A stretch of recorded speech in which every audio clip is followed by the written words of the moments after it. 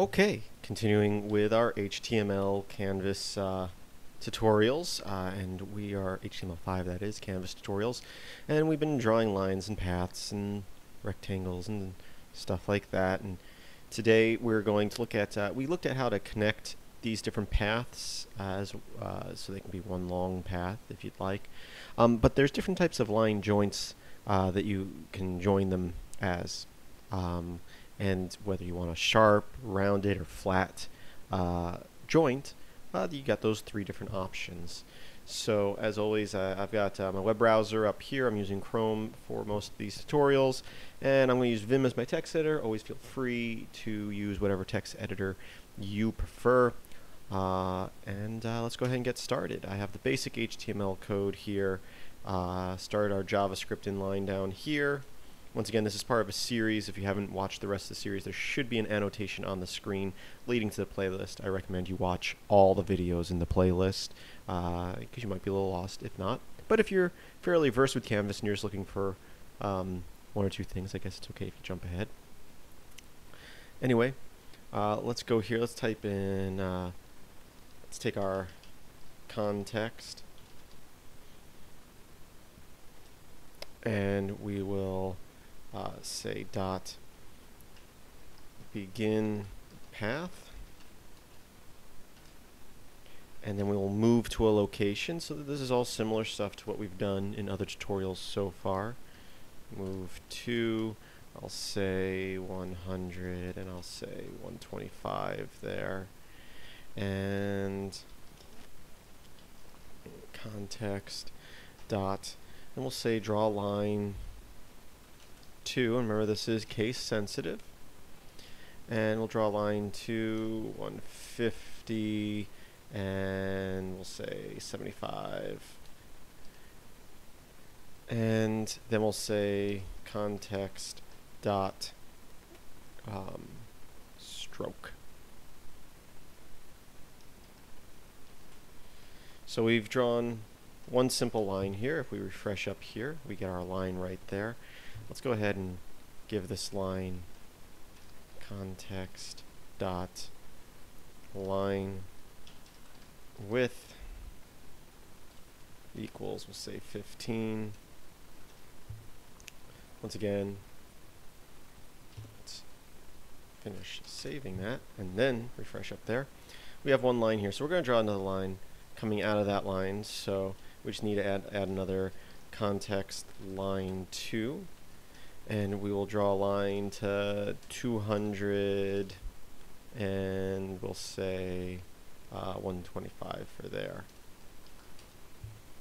So refresh up there, and as you can see, we have kind of a sharp little angle there, and that's default. That's one of the 3 different styles of line joints or joining lines.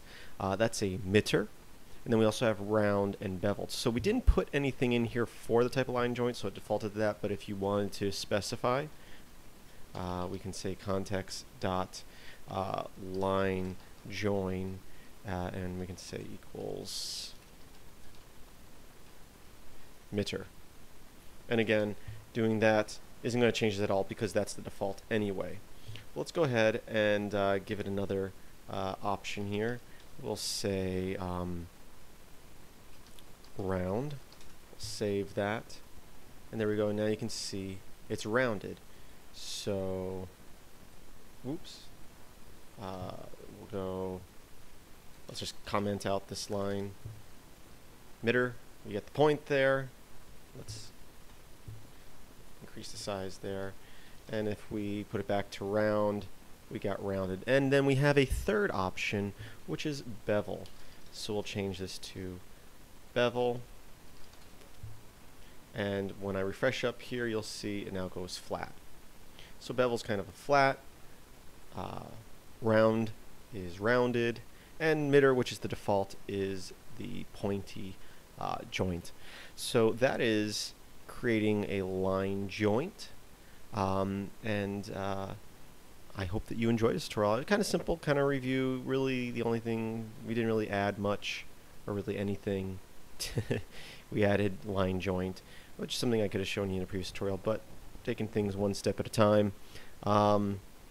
And as always, I hope that you enjoyed this tutorial. I hope you visit my site, filmsbychris.com. That's Chris with a K. There should be a link in the description. And I guess that was pretty quick, so I'll just once again review everything. We have our canvas element up here. We're creating a variable that's looking at that element based on its ID. Then we're looking at the context of that, and we're setting it to 2D. And for right now, just in your mind for these simple tutorials, think of the context kind of like a paintbrush. So we're going to move the paintbrush to a certain, or we're going to say we're going to draw a path, and then we're going to say how thick it is, and then we're going to move that paintbrush to a certain place on the page, and that's where we're going to start drawing. And then from this point, we're going to draw a line to this point, and then we're going to draw another line to this point, continuing the same little path. And we're just saying how they're joined. So actually, let's add in another line here. We'll say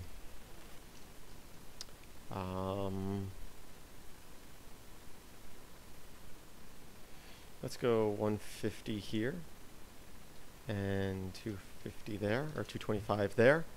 Refresh that, and there we have another line there. And then we can always go back to our starting point if we want, by either putting this back to there. Should get us back, get us a little diamond shaped here. You notice it isn't linked up properly there. So if you remember a previous tutorial, I showed you how to close objects, close these paths, and that would be simply, I think we can even completely get rid of this line here. And I will then put in a context dot close path. Should work if I'm not mistaken. Once again, I'm new to Canvas myself. So instead of drawing a line from here to there, we just say close, and we'll actually close our object. And of course, we can always also fill the object. So I can say context dot fill style. Just to review stuff from previous tutorials, we'll say blue, and then we'll say context dot fill. So the fill style is setting what color we're going to fill it with, and the fill method here is actually going to do the filling. So if we refresh, we now have our little diamond shape. And of course, we can change these bevels to round if we want. And now we have a nice little rounded object there. So yeah, I added a little bit more to this tutorial. Well, it's all review, but putting things we've learned together, and then also adding in that line joint option. So I thank you for watching. I hope you enjoyed this tutorial. As I said earlier, please visit my site, filmsbychris.com. That's Chris with a K. Check out the link in the description, and I hope that you have a great day.